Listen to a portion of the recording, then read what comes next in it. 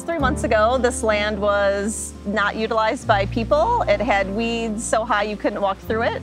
And today it's a thriving, abundant garden where Black, Indigenous, and people of color can come together and grow community and grow food and grow medicine.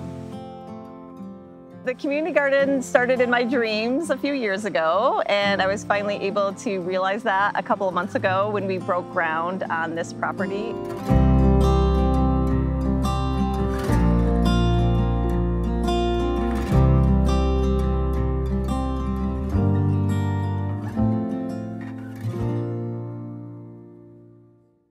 The BIPOC Community Garden is a small garden that I've put in kind of right in my side yard.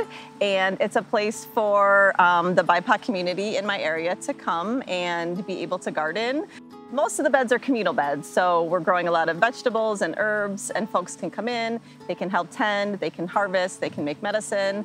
And then we have a few beds that are individually stewarded, so folks who want to have kind of the whole experience of like planting the seed, planting the garden, tending it, they have the opportunity to do that here with a bed as well. We have a community herb drying shed. It houses our tool lending library, a lending library of books related to herbalism, and a library of medicine making supplies. So if folks come to the garden and they don't have any tools or, anything to make medicine with, everything is in the shed for them. It's also a place where folks can dry herbs. And so if they grow something in the garden, they grow a bunch of mint, and they're like, oh, I would love to have this over the winter so I could have tea. They can harvest the mint here, and then they can just take it in and put it on the drying racks. It'll dry beautifully for them, and then they can take it home and have tea for the winter. The garden is the Jane Miner BIPOC Community Medicine Garden, and it's named after an amazing herbalist and healer, Jane Miner, who was enslaved in Virginia. And in 1825, a fever epidemic swept through Virginia, and she was so skilled that she not only healed other Black folks, but her enslaver enlisted her to also heal white folks as well. And because she was, so adept at that, and so many people got better where everywhere else folks were dying, they granted her freedom. She didn't stop there, so she kept working as an herbalist and healer and saved up her money and was able to purchase the freedom of 16 other enslaved folks. The inspiration to create the garden was to be able to have a space where BIPOC folks could access the land. That is a really big challenge for a lot of folks nationwide, but even in my community where there isn't a lot of free land access. I also wanted to create this space to be a safe spot for BIPOC folks. So I wanted just to have like a sanctuary, an outdoor sanctuary where people can really feel like they're themselves and feel safe and be able to connect with the earth. The garden is just such an amazing place of connection. It's a place where folks can really reclaim their connection to the earth. Lots of folks have been disconnected from the land. Just having a space where you can put your hands in the earth and get to understand the cycles of the plants and the seasons and how the light changes as we move through the year. That all just kind of like helps to connect you to the land, to the seasons, and I think to yourself, like your own innate rhythms that we've been disconnected from. It's also a beautiful place of community connection. So folks are coming out to garden together, and then they, make medicine together or go for a swim together. And it just really builds these beautiful friendships. It's just a way to kind of tap into something that's bigger than yourself. Earth is the source of everything. It's our life, it's our food, it's our medicine, it's our clothing, it's our housing. And so just being able to touch that is really magical, and I think brings people home to themselves.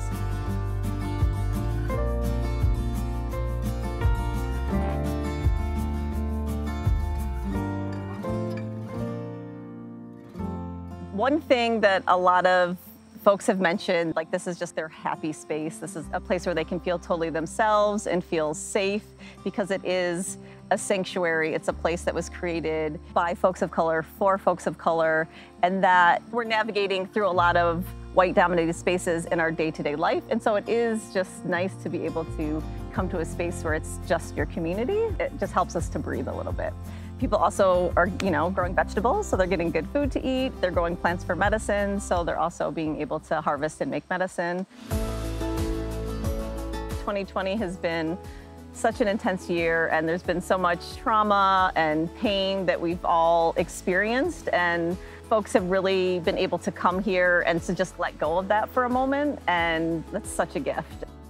There is no community garden without community, absolutely not. When I came here and I was like, oh, I have a yard, I could have a garden. And I was like, oh great, I could grow this and I could grow that. And then it was just like, wait, that just feels like something's missing. Like if I have this opportunity, I want like the community to have this opportunity. And because I opened up this space for other people, that also opened up the community to want to support it. So it's been like this really beautiful coming together.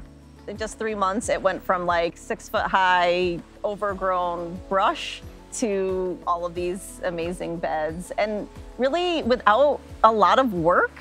We used the tarp, which was great, so we didn't have to bring in machinery to cut things down or to till a bunch of times. After the tarp came up, the neighbor came in with their tractor and they tilled just once. And then I had a work party. 15 folks came out and we got all the beds made in a few hours. We planted the beds over the next couple of weeks, and then we've just been kind of weeding and mulching.